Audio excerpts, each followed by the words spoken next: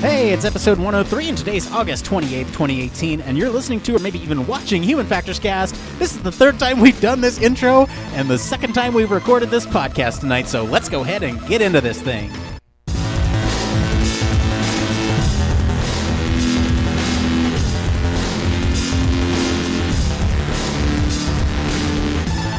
Welcome to Human Factors Cast, your weekly podcast for all things human factors, psychology, and design.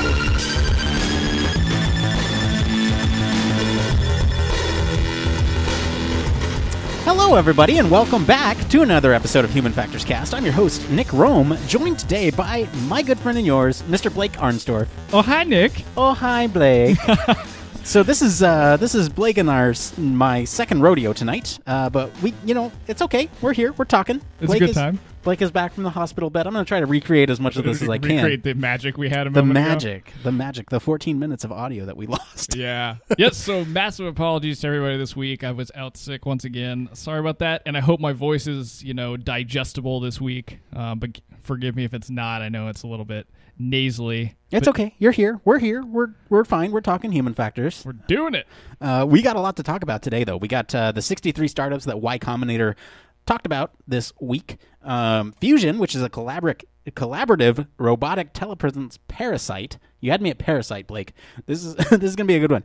Brain is focusing 4 times a second, like I just tried to do during this thing that I just read, and then Colorado is installing some smart roads, so that'll be really interesting to talk about, and we'll be back to talk about all that right after this. Human Factors Cast strives to bring you the best in human factors chatter every week. We pack news, interviews, reviews, and overall fun conversations into each and every product that we put our seal of approval on. But we can't do it without you. You see, the Human Factors Cast network is 100% listener supported. All the funds that go into running this show come from the listeners. That's why we're giving back to our supporters on Patreon, now more than ever. Pledges start at just $1 per month and include rewards like 24/7 access to our exclusive Human Factors Cast Slack channel, personalized professional reviews, and Human Factors Cast Infinite, a Patreon-only podcast where the topic is human factors, etc.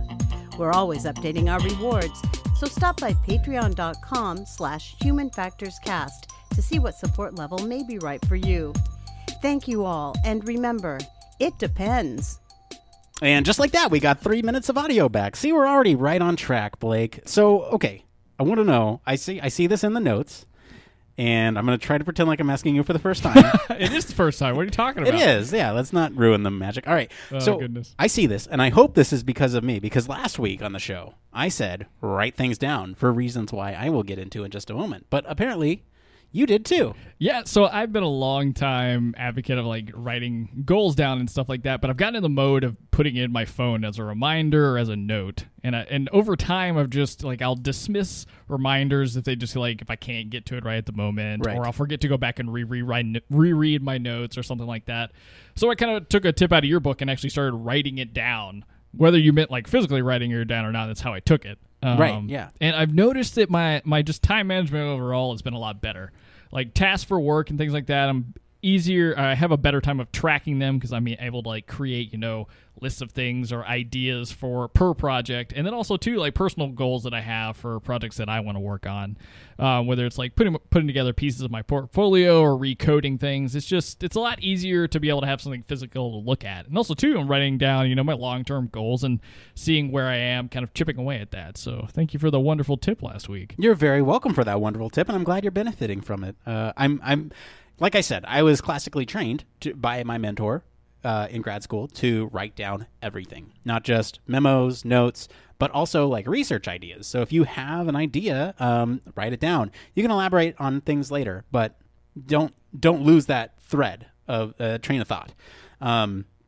Reason being, we had this moment last week on Human Factors Cast Infinite where we were doing our audio commentary of Command and Control, which is this documentary, and we were right in the middle of it, and I just had this moment where I was exclaiming, and I said, "Whoa, I remember what it is." It's quite a moment. And so our Patreons were treated to that.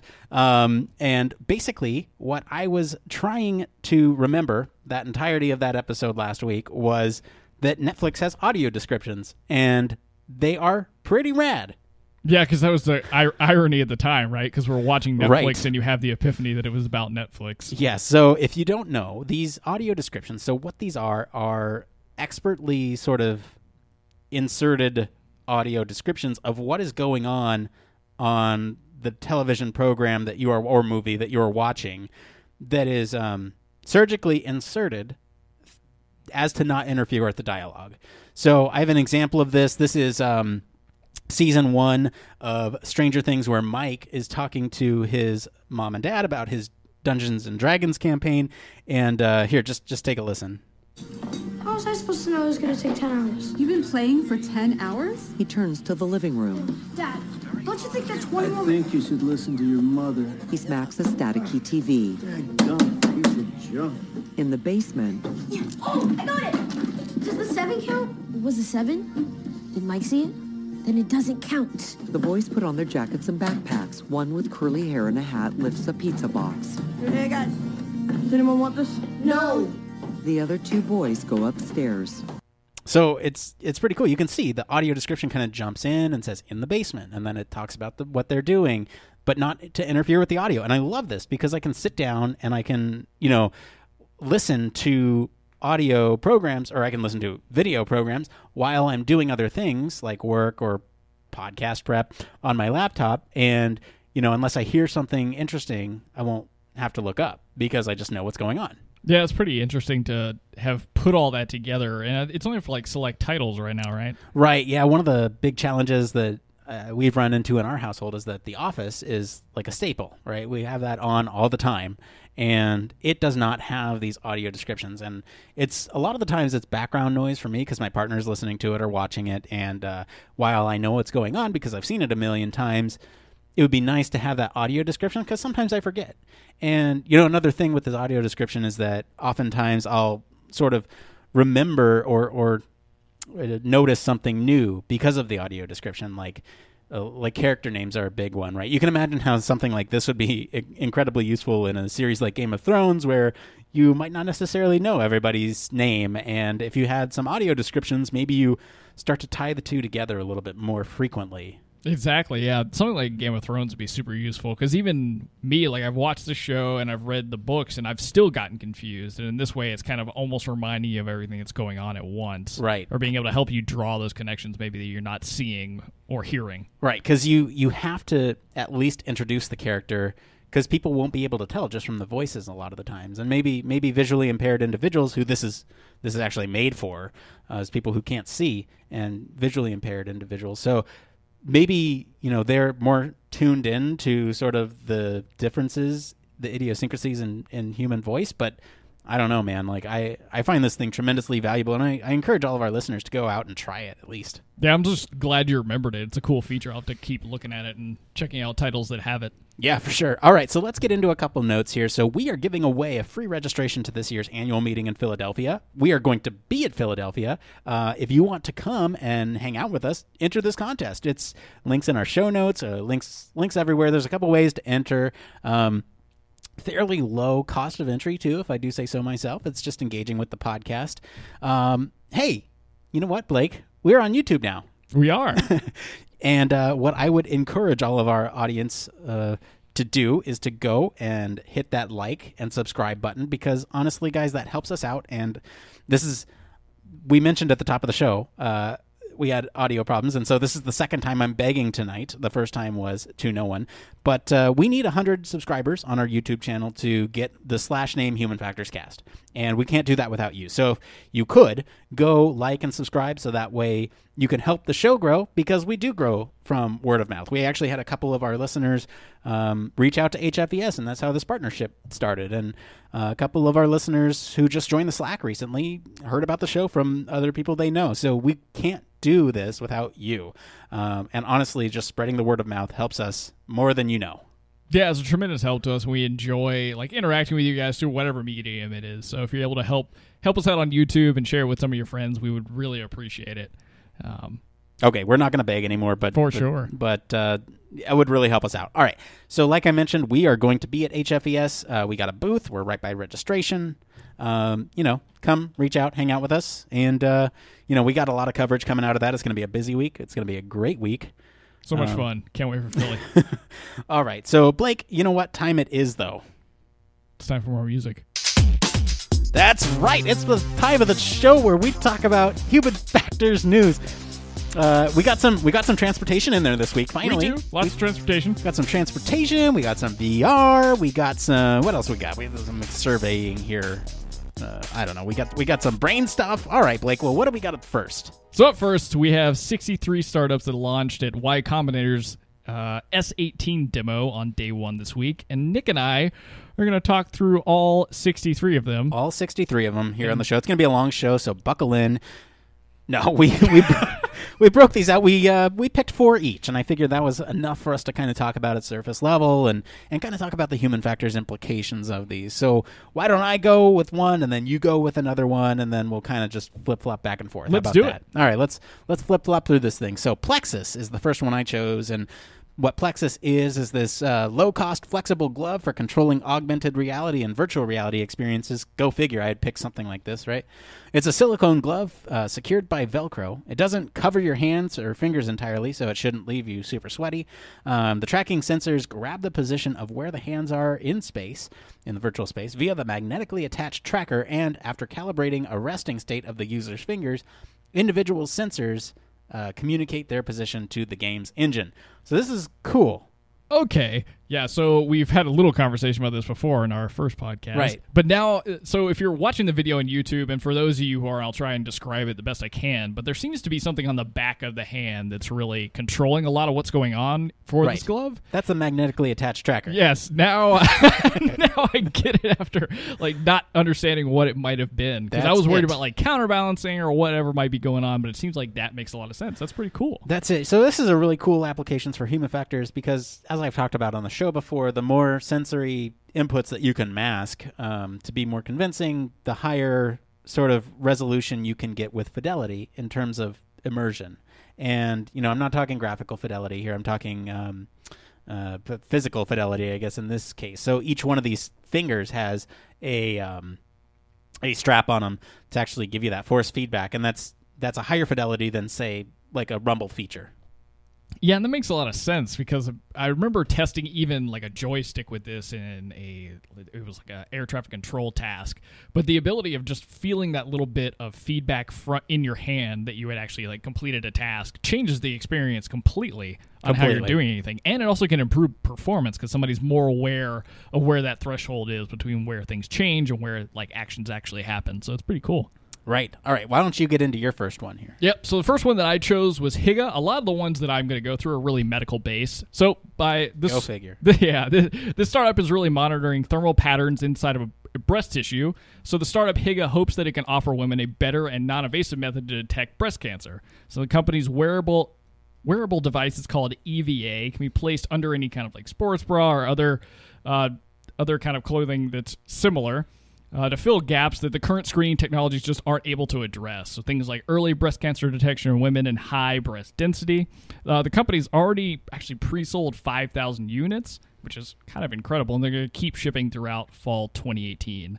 So Nick, this one actually has a little bit of kind of a close to my heart tie because I've had family members that have had breast cancer, of course, and there's also the fact that my dad used to work in kind of these medical technologies like this that were dealing with the algorithms that allow you to detect things going on in breast cancer screenings. So this is taking it to a new level. Now you're not worrying so much about machines, or if you're getting regular checkups, you're using a wearable to actually help you detect what's going on in your body. Yeah, and who knows what kind of future this holds. I mean, we talked about on the show about a year ago, I think, was the Fitbit data that indicated that somebody was having a high blood pressure, heart attack or something. Yeah, it was using to predicted cardiac events and stuff like that. So who knows what kind of technology. The fact that this is becoming more portable and more easily accessible to a wider range of people, that is great. because as this technology becomes smaller, more portable, more accessible, less expensive, then we can sort of bring more health benefits to a wider audience.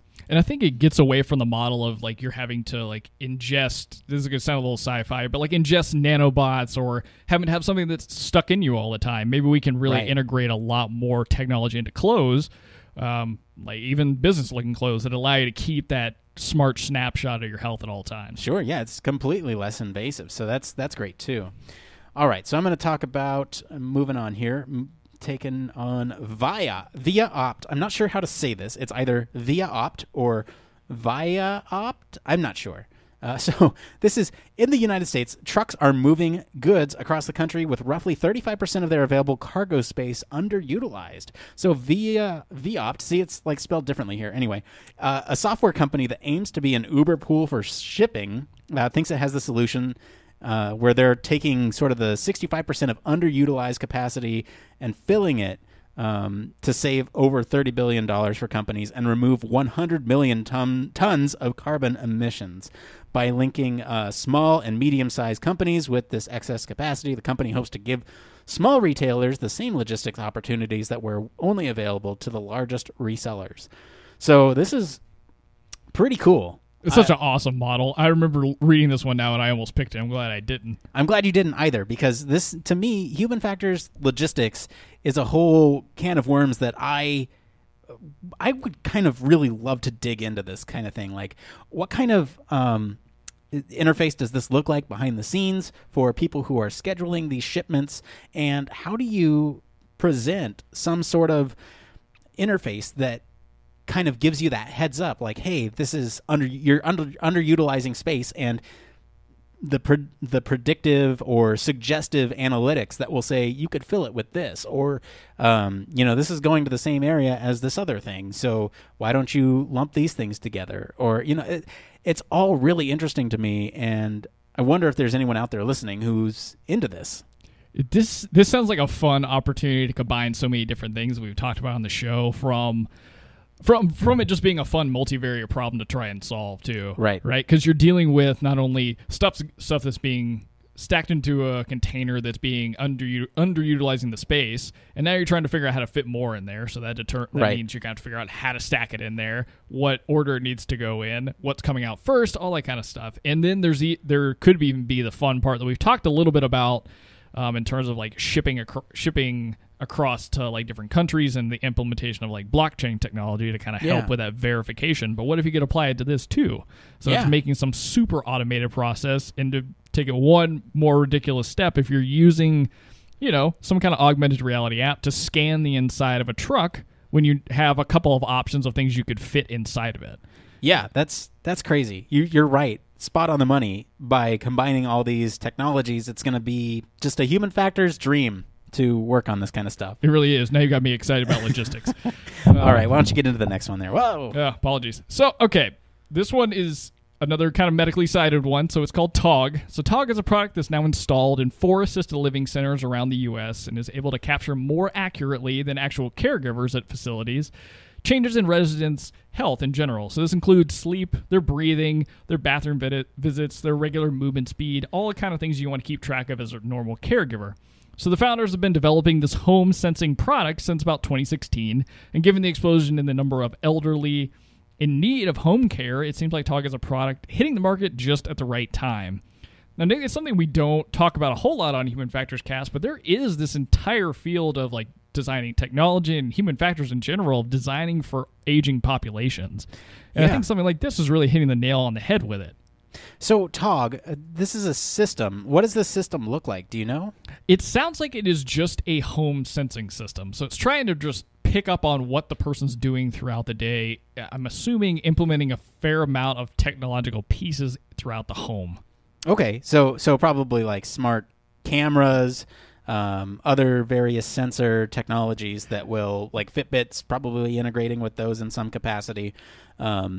That's what it sounds like to me, because there's got to be at least some component of something they're wearing, because we're talking about how's their sleep, their breathing. Going to the bathroom. Yeah, And so it's got to be a combination of a fair amount of things. So it sounds a little bit invasive because you're going to have to add a bunch of technology into your home. Potentially, yeah. But at the same time, it's something that I don't know, I would have done for either one of my grandmothers if it made them feel like they could live their life at home and not have to have somebody always up under them. Yeah, no kidding. Like if as long as sort of that message is clear, because I know the older that you get, sort of the more technology adverse. Not always, but just there's a general trend there. I mean, yeah, it's a depends situation, but you're generally right. I mean, people don't like to learn more technology as they get a little bit older, especially the privacy thing, right? Like it's. Maybe this is anecdotal, I don't know, but I know some older folks who maybe have problems with the privacy issue, whereas younger folks, they grow up with it and they kind of understand that it's a part of the changing way that we interact with technology. And so that's one hurdle that I can kind of see. But aside from that, I think this is a great idea. Yeah, I think it's a fun one just because it adds a lot of cool aspects that we've been talking about. So like maybe it integrates with Fitbits, but then also it's just acting as a way to another way to keep an eye on your health or a health of a loved one and then transmit it to a doctor. It's not like you're taking these like caregivers out of the kind of equation completely, but it's transmitting data. So maybe they know when they need to be there. Maybe there's certain times of night it's better for them to be around. Sure. That kind of stuff. So it's cool. Hey, Blake, I got another one for you. Another augmented reality one. Man, I didn't even know you liked augmented reality. Oh, shut up. All right, so this is Fire, I think. PHIAR. Does that sound right? Yeah, Fire. Fair. This is building an augmented reality navigation app for driving that shows a driver exactly where to go without taking their eyes off the wheel. With an efficient AI fit into a smartphone, Fire's software can run at 200 frames per second on a dash-mounted iPhone. Yes. This is great. With deep AI and computer vision expertise, plus a team of members from Apple, Microsoft, and VMware, Fire wants to build the killer AR application to address the 1.7 billion people who use a navigation app each month. So this is kind of cool. I picked this because it's still a challenge, right? They're using existing technologies. They're using the phone that you have in your pocket, your iPhone, and sort of using this as an augmented reality piece. And their whole mission is to kind of not take your eyes off the road. But I've got a lot of thoughts about this, and I know we're trying to keep these things short. So if you want my full thoughts, hit me up on Slack because I'm happy to talk about this at length. But let me just try to summarize. So, one, this hijacks the same distraction method. This hijacks the same method by which you would be distracted. In a very similar fashion to we talked about Jackbox games on the show a while ago, where that hijacks your distraction method and forces you to interact with the party in a way that you can't go check something else. This is the very same way. If you want to navigate, you can't be on other apps on your phone. You have to have that up and looking at that very thing. But you're not solving the eyes off the road problem, at least because you're still viewing through a very small lens, at least on the iPhone. I don't know how they're planning to do this, and that's kind of my I love this, I don't know how this is going to work spiel. Yeah, I would really love to try it because, I don't know, I like anything that's enhancing your ability to like have navigation directions because I still struggle with this now. I mean, I've gotten to the point where I basically only go by sound, but sometimes I need a little bit of visual indication, so I will look over to my phone that's mounted on my dash. And I think the real winning aspect that they have here is for people like me who have an old car, right? I don't have anything that can integrate into the car that's got a screen or they would allow me to like throw a heads-up display in there. Right. So it's kind of a fun like modular idea, but I agree with you. I'm a little hesitant about the implementation and then... You're looking at the road through a lens. Yeah, that's what I'm afraid of. That's the danger, right? But some people swear by heads-up displays, so maybe this is just an extension of that. Don't get me wrong. I'm not knocking heads-up displays. I think heads-up displays are, if they're done correctly, they can work really well. I'm knocking the small screen size of this and the fact that, I guess if it's, I don't know, you're looking at the road through a screen on your phone that's run by a camera, and unless it kind of hit me up on Slack. I'll be happy to talk about all that stuff with you. All right, Blake, what do you got up next? All right, so I actually picked a VR-ish one. Yeah. But anyway, so I picked Send Reality. So Send Reality is looking to offer full 3D modeling for virtual walkthroughs of real estate listings. So the company sends photographers out to the listing with an iPad, a commodity depth sensor, and the specialized Send Reality app. And these photographers just take hundreds or thousands of photos and send the Send Reality technology stitches those photos together to create this complete kind of 3D model. And for anybody that has seen the video, or maybe we're able to show it right now, you can tell it looks very, very real. It's a little bit choppy. You can tell that it's being integrated and stitched from photographs.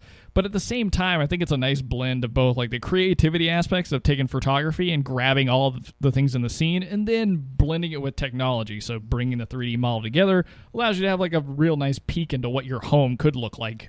Yeah, this is cool. So there's this method called photogrammetry where you take a lot of pictures of an object and you create a digital model based on those pictures, and this is kind of bringing it to the mass, right? Yeah. That's kind of what it's doing. I really like this idea, and maybe we can combine this with shipping methods. Ooh, yeah. Look at that, right. bringing That's it back. Pretty cool. Nice. All right, I want to get through a couple more of these. I think my last one here is Grab It. The inappropriate name, but Grab It turns a car's side rear window into a full-color display, playing location-aware ads to anyone who might be standing curbside. The product's designed for rideshare or delivery drivers, enabling them to make a bit of extra coin while doing the driving they're already doing. As the driver crosses town, the ads can automatically switch to focus on businesses nearby. Are you near the ballpark? Well, it might pitch you tickets for tonight's game. Over in the Mission, it could play an ad about happy hour at the bar behind you. So this is very futuristic. Super future. It reminds me of, I can't remember what film, kind of like The Fifth Element. Okay, yeah.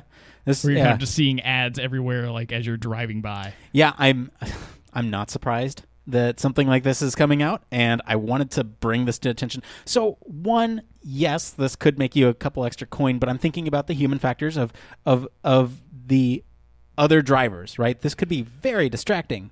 Yeah. And I just don't know. If you have a full color display, how's that going to look like at night? That's really distracting. But at the same time, that would make your car, in which you are a driver, an Uber driver or a Lyft driver, that would make your car more visible and less likely to get hit while you're carrying passengers. So, again, of two minds on this.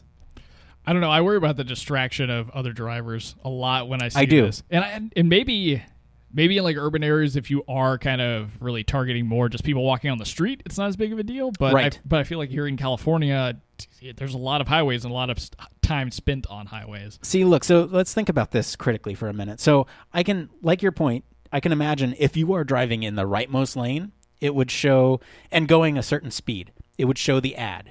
Right? So that way anyone who's walking on the street could see it.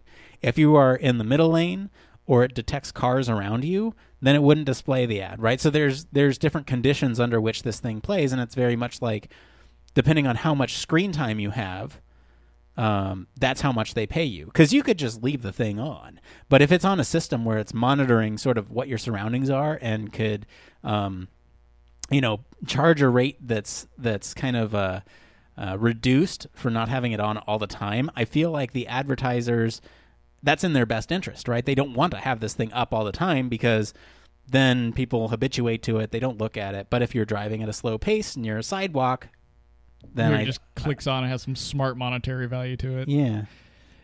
I don't know. There's something wrong. Maybe there's something wrong with me, but I feel like I have to deal with this kind of stuff all the time on the internet with the amount of advertisements that you see. Okay. I don't know that I want to see a whole lot more of advertisements in the real world. Just install an ad blocker into your brain, and then there we go. That's the next startup.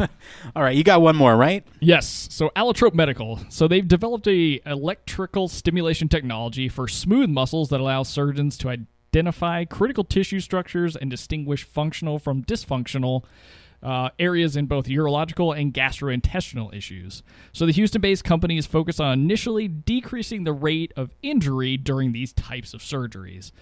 So again, this one's not super uncommon. We've heard of kind of electrical stimulation, trying to understand where there are dysfunctions inside of tissues in general. But it's just another fun way that you're seeing startups implement technology that's already existing. It's not necessarily brand new, right? But to try and solve a specific problem. In this case, injury rates in these specific kind of surgeries for both urological and gastrointestinal issues. Yeah, I like this a whole lot. It's fun. Yeah, it's really cool. I'm loving these medical ones. We spent about half the show on that, Blake. All right, so I just want to thank all of our friends over at TechCrunch and Spectrum IEEE and Gizmodo for all of our stories this week. If you guys want to follow along with these articles as we find them, you can follow us all over social media, and we also post them in our Slack channel where you can discuss these with other human factors practitioners and people who listen to the show.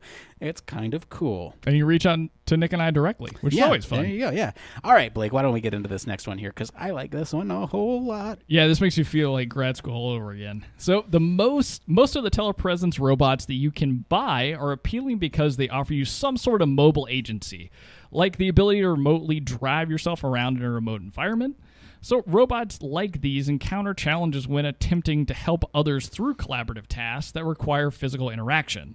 So at Keio University in Japan, roboticists, interesting, have developed a new kind of telepresence robot that's designed to, as literally as possible, allow you to remotely inhabit the body of someone else in order to assist them with manipulation tasks.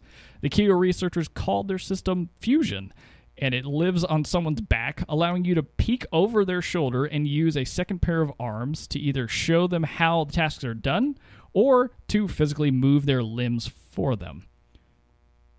Okay. Pause for effect. That sounds amazing. Isn't that cool? I can't. Now I remember kind of seeing the robotic pack on the guy's back. Yeah. Okay. So let's kind of break this down for our audio listeners. So this is essentially a backpack with arms coming out of it and a camera. So that way you can either, and you wear it on your back and somebody else controls the arms. So this is, the idea here is that you can use this to kind of show somebody procedural things in which you need to control their arms that would hook onto your arms, and you could actually move their arms around, or they can demonstrate how to do it, in front of them with these robotic arms. So think about podcasting, for example. Let's say you don't want to lose a couple hours of audio.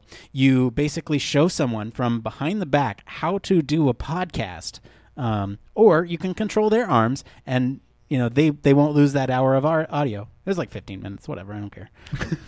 Yeah, no, I mean, this has so many wide-reaching implications. And it's kind of interesting to me, and maybe you have a different opinion, that this is really talking about telepresence. Because to me, this is more so of just like kind of being an extra set of arms or legs inside of like a situation where somebody needs training or help in the task they're doing. Not so much like fostering the idea that they're in the same place. Right. Yeah. See, that's the thing I picked up from this was like this would be incredibly useful with training or, learning how to do these very procedural manual labor tasks that require some finesse of some sort that somebody else can transfer their skills, their physical skills to you by showing you how to do it. And I think the telepresence piece of it is interesting because you are basically inhabiting somebody else's body. And it'd be like if I were to inhabit your body and teach you how to podcast and not lose 15 minutes of video. So no. Yeah. It's cool. Though, the context where this I think has such wide-reaching implications, and maybe it would only be back in the day, but when we were watching Command and Control and doing the audio kind of commentary about it, I feel like that's a situation where if you have somebody that's far away, like at the Pentagon or somebody who created a technology, able to kind of run through test procedures that maybe aren't on the checklist. Yeah. Or maybe like run diagnostic tests of like, okay, you've got to go do this thing on like the nuclear ship that's sitting out in the silo and try and fix it. Yeah. And this is a way to do it. That's a crazy application, too. Yeah, let's say you have some sort of skills, and you just need a human body in the space. Yeah. You pay the minimum wage, and then if shit hits the fan, you jump in, and they just have to wear this backpack. Yeah, and you can kind of solve all of the problems or help them troubleshoot problems that they just don't have the knowledge to solve on their own. It's a really interesting kind of concept, bringing robotics and telepresence, and then also like the way that they put it, being able to inhabit somebody else and manipulate their body is pretty interesting. I do, man. I just love the way this thing looks. It is wild, man. Just having this thing on your back, like literally a camera looking over your shoulder, interacting with the world. I don't know, man. It's a crazy thing. Yeah, robotics have really taken off in a different direction than I ever thought they would. Yeah, like, especially with like the aiding the human in a complex environment type of thing versus just being like somebody a helper in the space.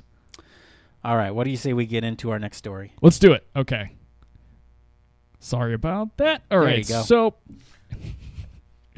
I'm still sure. Okay, so It's a brain. There we go. Your brain is trying to change focus. my brain just can't focus today. Hey, All that's a right. nice segue. All right, so new research suggests that your brain tries to change focus 4 times, might be more my case, per second. So traditionally, neuroscientists have suggested that neurons fire in a consistent stream when you're focusing on one thing, while the new research suggests that instead, it has a kind of a rhythm where neurons become less active 4 times per second. During those little blips, the research suggests that your brain visually checks your surroundings for something more important to pay attention to, like maybe something exceptionally threatening or interesting. Wow, so that's kind of taking the, well, at least my interpretation of what that last line means, kind of taking the reptilian brain into account, right?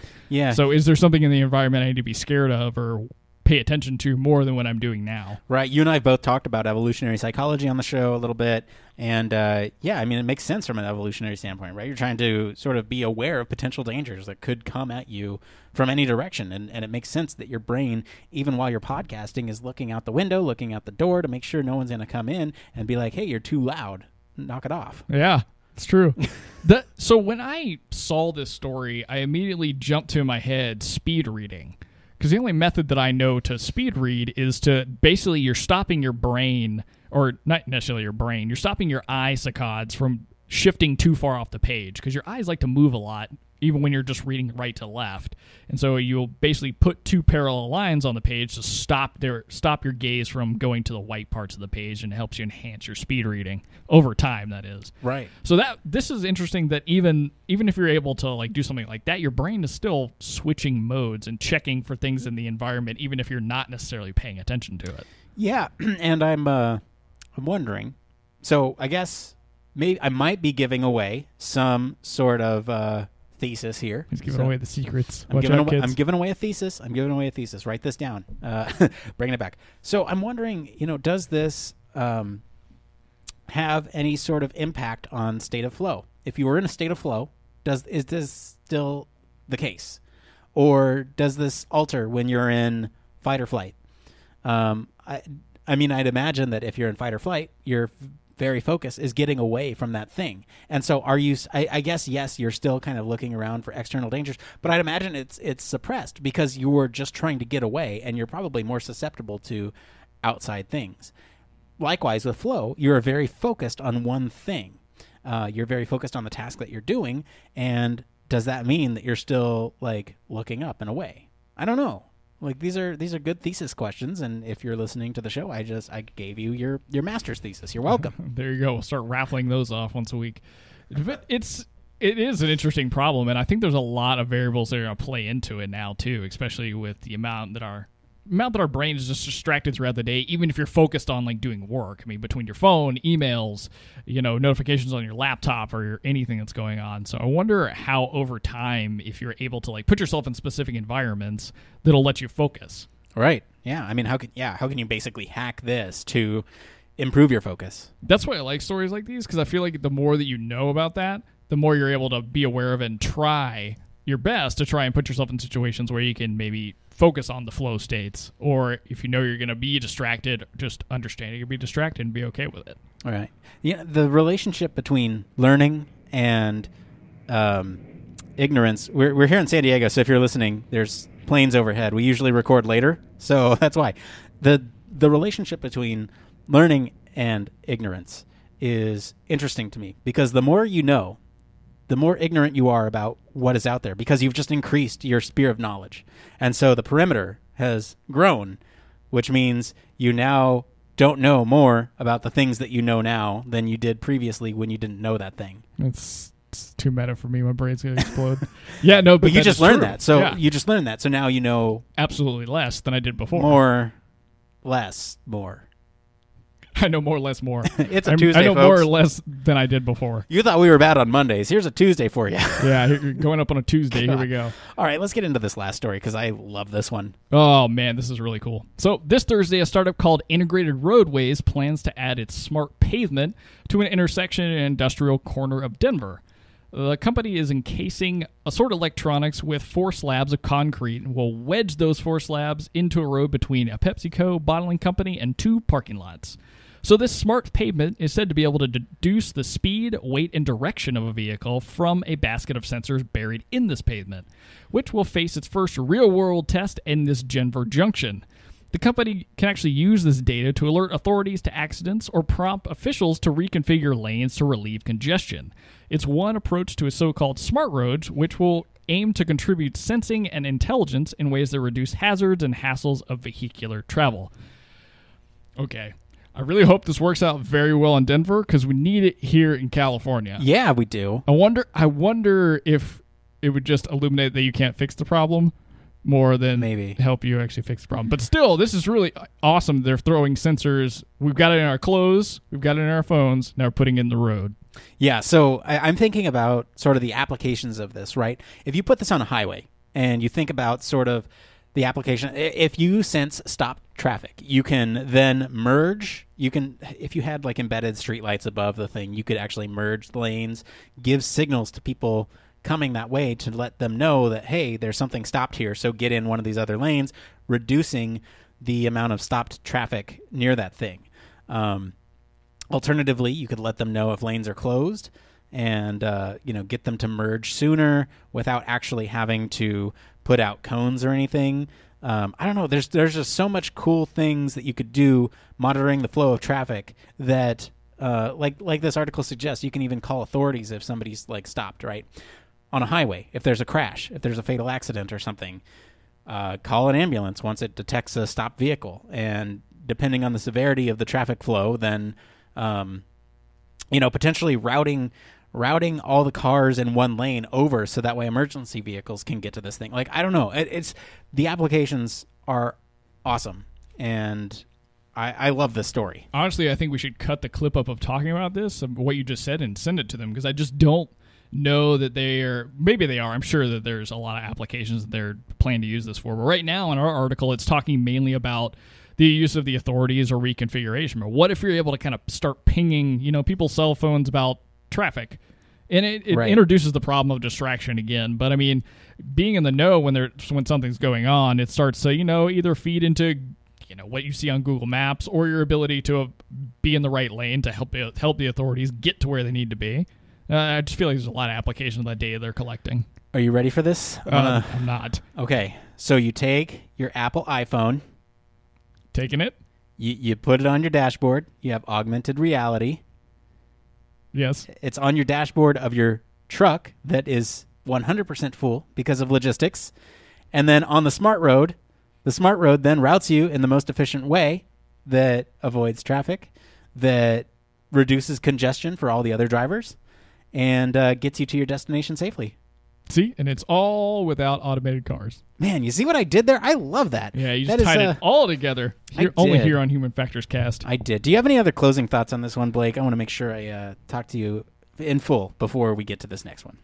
No, not really super interesting closing thoughts. I just think it's really interesting that they're just like basically taking a bunch of sensors and putting them in concrete. I know it's more complicated than that, but that's right. The way they kind of explain it, and that sounds really cool that you're able to deduce this much information that can be useful to other people just by putting sensors in concrete. Anyway, let's put more sensors in concrete, and it's time for that part of the show. It came from That's right. It came from, not Reddit this week. No. It came from the Slack. Check this out. We got a Slack thing this week. I don't even know what a Slack message, I guess. So this one first off, let's talk about what this part of the show is. This is where we talk about things that are relevant to you guys, the Human Factors community, as long as it encourages discussion and all that fun stuff. So, Blake, I had a listener reach out to us, or me specifically, I guess, in Slack and said, hey, Nick, I've been binge listening to your show. The episode on virtual environments or VR that you recommended was great. I really liked the episode on methods. I wanted to ask a quick question.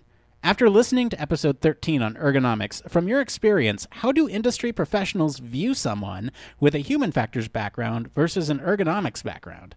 I've been thinking about how to best brand and position myself professionally, and I want to make sure I'm accurately portraying myself and my experience. Also, I think I might be a little lost on the difference between ergonomics and human factors in general. So, Blake, I gave her my 2 cents, and I want to hear your 2 cents before I jump in here. Sure. I'm going to give some extra 2 cents. Extra 2 cents. I love it. I think she should ask for. Definitely talk to Woodrow in our Slack. He's been on our podcast a few times, and I'm pretty sure he's still in the Slack, too. He's in the Slack. So you could always ask him about his perspective, because he has a much more ergonomic background than definitely me, but I don't know about yourself, Dave. Yes, more than me, too. Yeah. He's our ergo expert. He's our ergo boy wonder. So if you really are interested in ergonomics or its application in human factors kind of design or anything like that, definitely talk to Woodrow. He's got a lot of good experience. In terms of, so I'm really going to focus on one part about the question. So I've been thinking about how to best brand/position myself professionally. And I'm basically going to tell you ask you a question in response to your question. So you probably just want to make sure you know what you want to do. Do you want to work with software? Do you want to work with physical products? Do you want to work in a space that's going to allow you to maybe apply human factors methodology? Or do you want to really focus on kind of use cases of being able to physically use a product or design spaces, which is much more of the ergonomics type of style of work? So I think it's important to know what you want to do. If you have like a human factors background, I think, or an ergonomics background, I think you can go either way. You just have to be able to spin your experience or your knowledge that you have. And I think it's obviously going to differ. You're going to have some different methods if you've got an ergonomics toolkit versus just a straight human factors toolkit. But at the same time, if you want to be able to do both, you just kind of talk about it in a specific way. I love that answer. I'm going to back up one step and say to you, what is the difference between human factors and ergonomics? See, that gets really complicated for me. I'm not 100% sure, but this is my take on it, because I know in human factors, when I've learned about it, when I was in grad school, there was a lot that had to do with what's going on from like I'm going to mess this word up, anthropological standpoint. Anthropomorphic standpoint, right? So Anthropometry, yeah. Like what's going on with your eye gaze, how big you have to design a space. Anthropometric. There it is. We did it. We did it. Anyhow, so to me, and if I get this wrong, I'm not really that worried about it. You did it. I think it's much more related. When you're talking about ergonomics, for me, that has a lot more to do with kind of what's going on from I'm going to do it again, anthropometric standpoint. So this is what's going on in the workspace. Is it built to accommodate different sizes of people or the like min and max size of a person? And then two, there's a lot more intention in terms of physical design. Like when we're talking a little bit about, is there affordances for being able to use a product? Does it fit into not just the person's own ability to use the product, but does it fit into their environment as a whole? I don't know, Nick. Really, when you're thinking of human factors versus ergonomics, what is the line that you use? When I initially wrote her, I had something, but listening to you, I want to rephrase what I told her and say ergonomics is outside in and human factors is inside out. So ergonomics being your environment, focused on the body, focused on how the human interacts with the environment and the products in a physical sense. And human factors is more of the cognitive piece of it. How does the human mold, or how do we mold sort of the software or the interfaces to make it less cognitively tasking, whereas ergonomics is more physically tasking? I know that's oversimplifying it, and like you said, Blake, they overlap a lot. And one of the things I mentioned was that the intersection is that there's different tools used across both of these, but you still use a lot of the same methods. I mean, it's still designing for a human in some capacity and still looking at human needs and sort of optimizing human performance, be that cognitively or physically. And so just a matter of what tools you use, like the ergo side might use a NIOSH workload analysis where you're looking at lift versus potentially a cognitive heuristic analysis. Like those, to me, that's kind of the difference for me. And I'm curious to see if you can pick apart any of that. No, that sounds about right to me. I do want to stress the overlapping nature of it, though, especially, I guess, in my grad school experience, because a lot of what I was working on had to do with the physical environment and the interplay between the user within that physical environment, but a lot of it had to do also with the software. What's going on from a cognitive perspective. So, but I definitely like your distinction there about the inside out versus the outside in. Now, there's one more point I want to address with this. So you kind of you kind of talked to it a little bit, but it was the how do industry professionals view someone with a human factors background versus an ergonomics background? And you kind of touched on the how to brand or position yourself, and you were kind of lining this her up for sort of make sure it's in line with what you want to do. And I basically said, the way in which people view these individuals, like if I were hiring for a job, I wouldn't look at sort of whether or not they're human factors or ergonomics. I mean, obviously that you have a history of whatever tools and methods and procedures you know, but in the end, you still have that same sort of driven mind to understand the user's needs. And ultimately, that's what's important to me. I don't know if you've had any sort of experience with the difference between human factors and ergonomics when it comes to how you view these industry professionals. I'm gonna have to say no, man. I mean, the only time that I've thought about it is like there's specific startups or whatever that are really looking for people that are designing control stations. Right. And there was like at one point a project that I was working on that was really focused around designing this control station. And it was just something I didn't have in my wheelhouse because I had never thought about, what does the entire physical layout look like? Right. So that's kind of where I would draw the difference between the two. But as far as like what industry is looking for, I mean, sure, if you have prior experience to that, and you're designing some kind of like cockpit space or some kind of space, sure, yeah, they might favor one over the other. But at the same time, you're like you said, you're using the same methodology and the same kind of user-centric design basis. Yeah, and so I guess I want to add one more thing. Sort of early career professionals have no. You don't have to worry about this problem because if you're looking for a job, you just need to spin that experience the way that you spin it, right? And make it applicable for whatever you're going for. Now, if you have like a long history and you become incredibly specialized, then yes, people might seek you out for that skill that you have in that specific area, and it might not transfer over to something else where, I mean, it could still transfer, but you couldn't become like an ergonomics specialist on keyboard layouts or whatever for making it more ergonomically sound or whatever. I don't know. You can't do that and then transfer that to being like a vision expert on distance perception in virtual environments. I don't know. Like those are two wildly different things, and you'd have to build up your skills back to that point. This is I'm talking towards early career professionals. I mean, people who've been in the field know this, but I feel like that's worth saying. Yeah, I think that makes a lot of sense, and hopefully that points you in the right direction. And if not, you can always reach out to us more on Slack, and we're happy to dig a little deeper. Happy to clarify, and if anyone else is listening and wants clarification on that, let us know too. All right, well, that's going to be it for today. It has been a long Tuesday, that's for sure. Be sure to enter that contest. We're going until mid of September, and links are everywhere. If you guys liked our stories this week, let us know. We're happy to talk about those as well. If you're a Patreon supporter, we got an after show coming for you sometime soon. Maybe not today. It's a Tuesday after all, For the rest of you, you can join the discussion on our Slack or follow us all over social media. We're on LinkedIn, Facebook, or Twitter at HFactors Podcast. Be sure to drop us a comment on our SoundCloud. Send us an email at humanfactorscast@gmail.com if you want to know the difference between ergonomics and human factors.